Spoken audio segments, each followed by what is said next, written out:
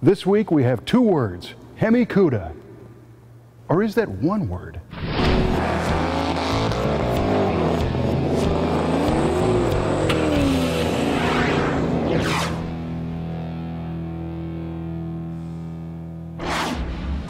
There's a saying in the collector car world that goes, they're only original once.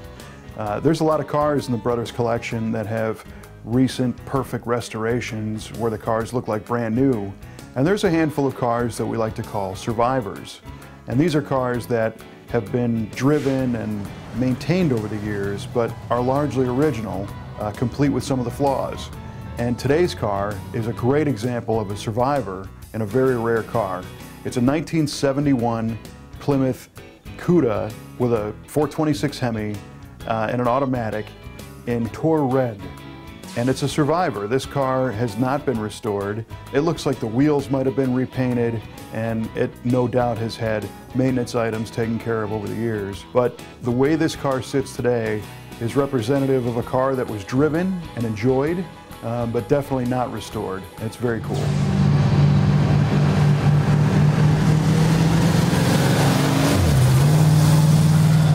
They didn't make very many 1971 Hemi Cudas. I think in this combination, which has the 426 Hemi engine, the TorqueFlite automatic transmission, and the 9 3/4 inch Dana 60 rear axle, you're looking at maybe 49 cars, I think. And although it looks orange, the color is actually Tor-Red, which is the Plymouth version of Dodge Hemi Orange. The interior is black, and it is a well-worn car. It's got areas where the paint is kind of rubbed through, and it's got some chips and scratches, and when you look under the hood, there's some dirt and, you know, evidence of grease and leaks and things like that. But it's neat to see how an original car has stood up over all these years.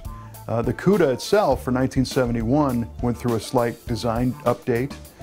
To me, they look more like a fish. You have gills in the grille. You also have some neat side gills on the fenders, but this car is also wearing its very basic stamped steel wheels with, you know, the dog dish hubcaps, and there's nothing fancy about it, which is part of the charm of this car. You know, it's a bare bones, basic Hemi-powered car. So this could have been a street racer, could have been a drag racer, could have been somebody who didn't want to spend a whole bunch of money and they just wanted a basic car that went really fast. I mean, that's kind of the essence of a muscle car.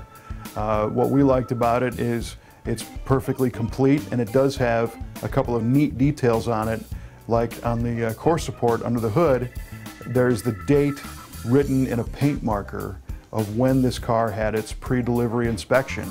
Some people would have been, you know, super freaked out about a dealership marking their car with a paint marker and might have taken that off. And we have all the paperwork on the car to show that that date coincides with its delivery date to the original first buyer. So it's kind of a neat piece of history. So this is what you came to see, the 426 Hemi under the big shaker hood scoop. It's very cool, and I really like this car because it's an unrestored survivor, and it hasn't been detailed its whole life and polished. I mean, this was driven, it's pretty clean, but again, it's kind of dirty, you know, it's just a car, it looks like. It's not 100% stock. There was a couple things added.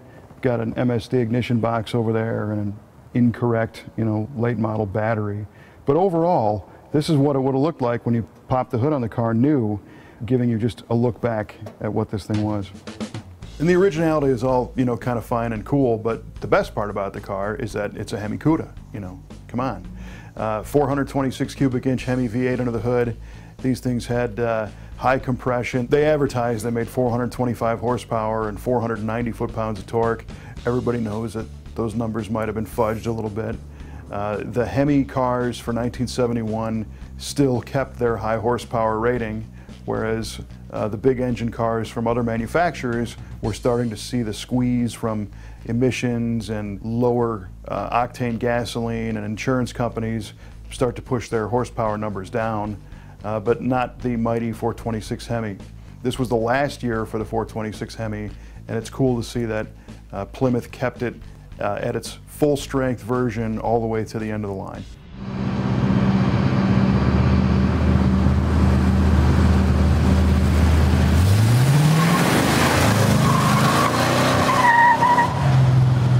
So it's pretty special to see any factory installed numbers matching HemiCuda at a show or at an event. It's very cool that the Brothers Collection has more than one HemiCuda.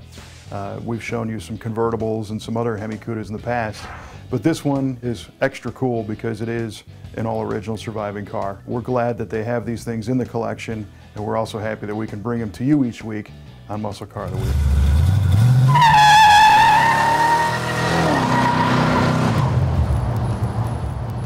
This is one of those cars that, if it had the ability to talk and tell stories, can't even imagine what kind of trouble it got in over the years. You can see more of this car on our website at musclecaroftheweek.com and engage in the conversation on our Facebook page. And if you're watching these on YouTube, don't forget to subscribe so you don't miss an episode of Muscle Car of the Week.